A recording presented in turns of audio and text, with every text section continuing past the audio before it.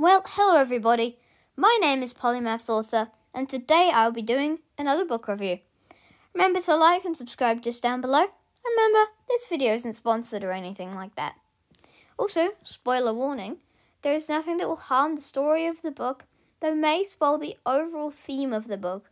Do not spoil any cliffhangers, important details, though just the storyline and the overarching theme.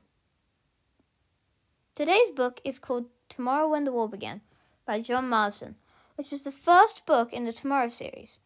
This book has been made into a movie. I read this book and it was really exciting, with a heck of a lot of action, and it felt like you were really there. I would recommend this book for people between the ages of 13 and 17, though you could be a bit younger than that. 13, being a vivid and confident reader, because of some adult jokes and references, and possibly some swearing. I'm not sure about that. Just a quick rundown.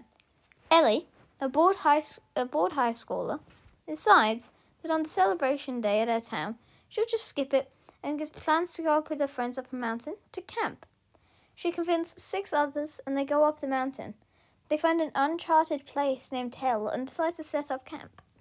After a while of camping, planes fly over and they find out when coming out of Hell, all of the power is off and everyone is missing, captured underneath the stadium.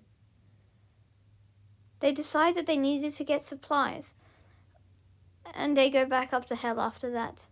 The rest of the book is them going up and down the mountain, finding a new person and also grabbing supplies, and rebelling against the invaders.